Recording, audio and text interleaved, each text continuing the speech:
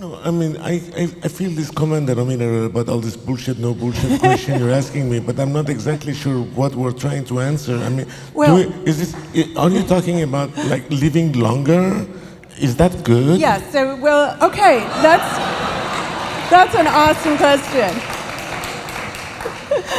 That's an awesome question. Is that good? So I think we've been talking about, is a cure for aging viable?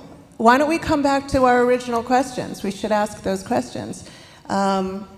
Is aging a disease? If I were to ask you again, would your answer be different, Ali, than it was in the beginning? You know, again, I need a more precise definition of aging. Well, then how would you define it precisely for us? If we define aging as a lifespan of an individual, then I will immediately have to add this other variable of quality. Like, what do we mean? Like, do I want to be 120 years old and not recognize my kids? Or not know who I am? Or where do I live? Is that what's worth what we're doing? And remember, life is a cycle within cycles, right? It seems to me like evolution has selected us for the ability to be adaptive to the environment where we find ourselves that we did not choose. Nobody decided where they were born, what culture, what parents, what language, what religion. None of this was our choice. We just parachuted here. And if that wasn't bad enough, we don't even choose our DNA. So what am I trying to do here? Live an extra 20 years, goo goo gaga, not knowing what I am? I prefer to live half of that with total awareness of my environment and total contribution to it. I don't want to be here just to be here. So I think that's why I don't think aging is a disease. I think aging is actually a necessity for evolution. I think in every single species, may you be a plant or an animal, that's part of the natural cycle. You will not develop adaptive trait if you didn't die and if you didn't age. This is a fact for all species as far as I'm concerned. Making it longer or shorter, you can ask the butterfly who lives only for one day.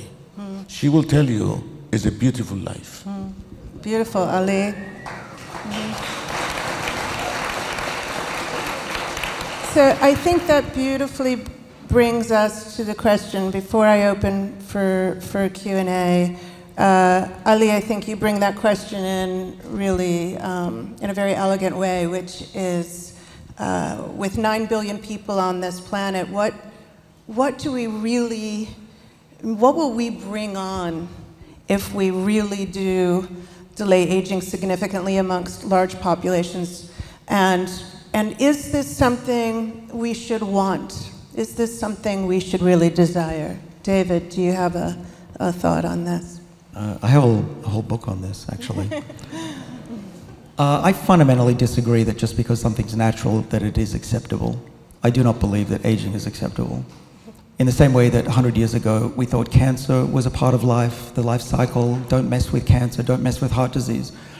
How many of us would just tell our relatives, don't take a medicine if they had cancer? Any of you? Would you let your parents die from cancer? No. You would fight it with every dollar and fiber of your body.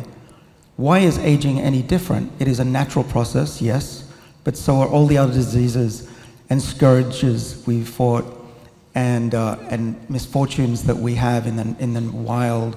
We don't live in a world where we freeze to death anymore or starve to death anymore, and we fight against these diseases that we call cancer, heart disease, and Alzheimer's.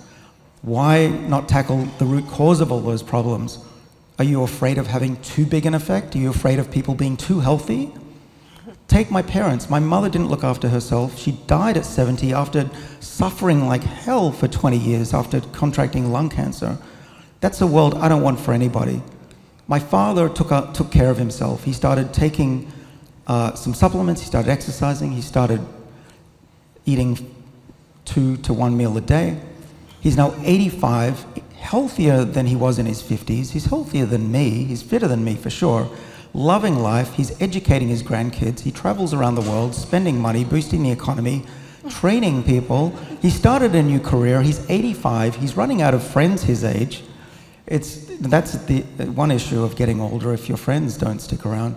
But I would tell you, which kind of world do you want for yourself or for your family members? Do you want my mother's experience, where we just say, good enough, let's take what God or evolution gave us, it's natural, fine?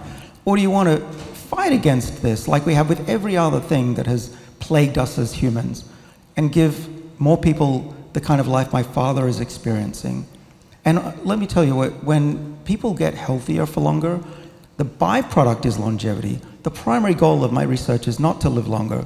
It's to avoid the diseases that make us suffer and die. And having witnessed my mother die basically in my arms, I do not want anybody to have to go through that if they don't have to. Well, all right, awesome.